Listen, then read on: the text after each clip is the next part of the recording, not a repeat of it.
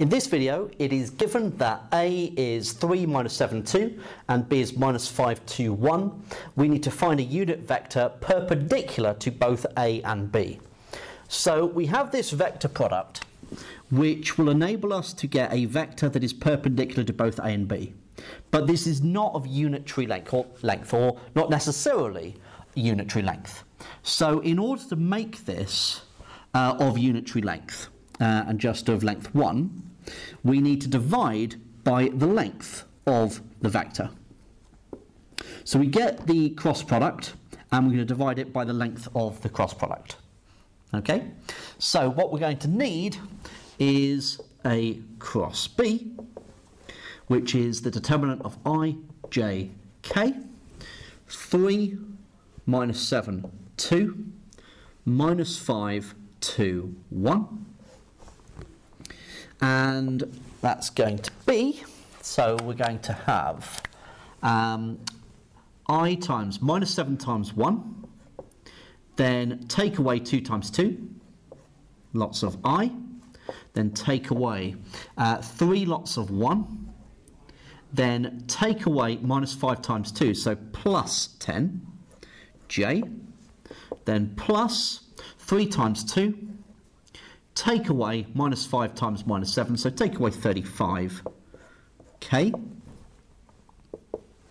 So here we've got minus 11I, we've got minus 13J, and then minus 29K.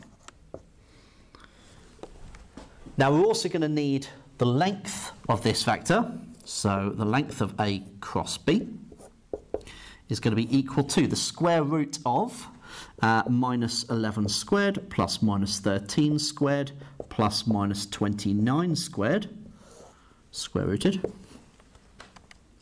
So 11 squared plus 13 squared plus 29 squared is the square root of 1131.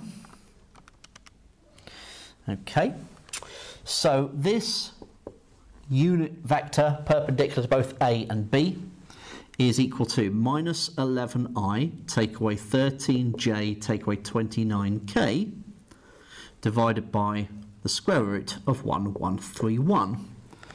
So I'd probably prefer writing that as minus 11 over root 1131I, take away 13 over root 1131J, take away 29 over root 1131.